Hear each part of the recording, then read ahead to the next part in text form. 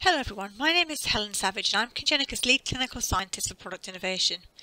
Thank you for giving me the opportunity to speak to you about automating variant classification to maintain quality, standardised interpretation and reduce turnaround times. Today I'll start by outlining the current situation and what role automation may have to play in rare disease reporting, followed by a description of my investigation into the potential impacts of automating interpretation. I'll finish this session with a case study highlighting how automation can be used to reduce analysis time down to as little as 5 minutes. So, why do we need automation? Well, we know there are around 7,000 to 8,000 different rare diseases, and up to 80% of these have some form of genetic component. They cover a wide variety of phenotypes, from single system disorders such as isolated deafness or cardiac defects, to complex multi-system disorders and syndromes. Rare disease patients are a diagnostically heterogeneous population, with many relevant gene lists for the analysis of these patients covering almost 2,000 different targets. This means that in a lot of cases, panel testing isn't always fit for purpose. Achieving a diagnosis has a huge impact on patients and their families, from simply providing an answer to questions such as why am I or my child different, to being able to offer family planning options, better developmental support for patients, information about the future, and access to participation in clinical trials and better patient outcomes. As testing demand increases, driven by greater accessibility and reducing costs, we're encountering more complex cases in which a genetic disorder has not been confidently identified.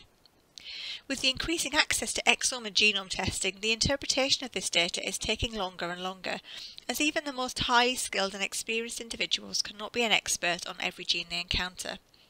Yet this is the interpretation challenge we're faced with on a daily basis. As we need more time to familiarise ourselves with previously unencountered genes and variants, the time taken to complete a case has been increasing. With a finite workforce and limited time for analysis, this is leaving many with a lack of time to dedicate to those complex cases, leading to a risk of reduced analytical yield. In fact, a recent ACMG report identified that 71% of clinical laboratories are at or approaching capacity, which is no surprise given a standard case analysed using existing workflows can take around 90 minutes to analyse and report. Automation of repetitive tasks is already used widely in the diagnostic setting to support consistent, high-quality data collection and sample processing. We see this as the use and development of automated phenotyping tools, patient record to HPO translators, DNA extraction and liquid handling robots, automated library preparation and sequencing, followed by bioinformatics processing. Reducing the amount of human intervention required to complete these tasks reduces the risk of human error and provides more streamlined workflows in the laboratory. And I don't think any of us would want to try and run something like a high throughput service without high degrees of automation in our sample preparation workflows. But what about variant interpretation? Are we ready to take the leap and accept programmatic help to interpret these data as well, for the benefit of achieving quality, consistent patient results? Well, what wasn't really clear until now was to identify points where the process could really be streamlined or made more efficient, or how many of our routine cases involved repeating work that had previously been performed on recurrent variants. So I performed a review of previously analysed cases to determine the frequency of recurrent variants to estimate the impact of automating repeated interpretations. A subset of 19,116 previously analysed cases in Congenica were reviewed to determine the proportion of diagnoses resulting from recurrent pathogenic or likely pathogenic variants. These cases were from a variety of referral reasons, from small panel tests to whole genome, with a range of family structures, singletons, duos, trios, etc. To check quality and determine time savings of the automated results, I processed 3 cases using the Congenica Express pipeline and performed a manual second check of the interpretations. What I found was 39% of the 19,000 cases had at least one variant considered pathogenic or likely pathogenic. Just over half of these variants were present in 2 or more individuals and classified similarly. This represented 21% of all analysed cases and 53% of all diagnosed cases. Review and report of the 3 test cases took between 5 to 8 minutes, depending on the number of variants that had been identified and needing a second check. Each variant was classified consistently using the automated pipeline and accompanied by a complete set of supporting evidence, including the variant classification, associated publications, ACMG criteria and supporting evidence, and interpretive comments from previous analyses. All inheritance patterns were correctly taken into account, and no unconsented carrier status or secondary findings were highlighted. So I'd like to finish off by presenting a case study to demonstrate the potential impact of automating interpretation in a rare disease laboratory. This patient was referred as a singleton at 11 months old because she had neonatal conjugate hyperbilirubinemia, hypertonia, and was admitted to pediatric intensive care with status epilepticus. Rapid whole exome sequencing was performed and the data were processed through our automation pipeline, with a 153 gene neonatal epileptic encephalopathy virtual gene panel applied.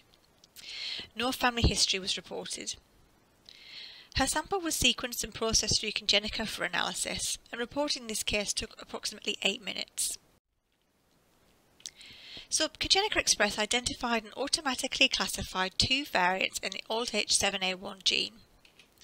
This gene is associated with autosomal recessive pyridoxine-dependent epilepsy, consistent with the phenotypes described in this young girl. The automated results here are being viewed in the Congenica Audit tab. The variants may be a mix of human-made and automated decisions for any laboratories performing a supplementary deep dive of all or auto-ACMG highlighted variants, but these can be distinguished by the user recorded as making the decision. Automated decisions here are being made by the system user. The system also records the components used to generate these automated results, so you're going to get that fed into your standard audit trail. Once the review is complete, a report could be generated using a suitable report template in either a human-readable or computer-readable format. This report may include any automated variants, including any amendments, plus additional novel variants identified during any supplementary deep dive review. Being able to screen large numbers of variants quickly means that preliminary reports can be produced rapidly, enabling rapid confirmation and downstream treatment or action if appropriate. This family received their answers quickly, enabling clinicians to change her treatment regime and stop her seizures prior to any permanent brain damage occurring.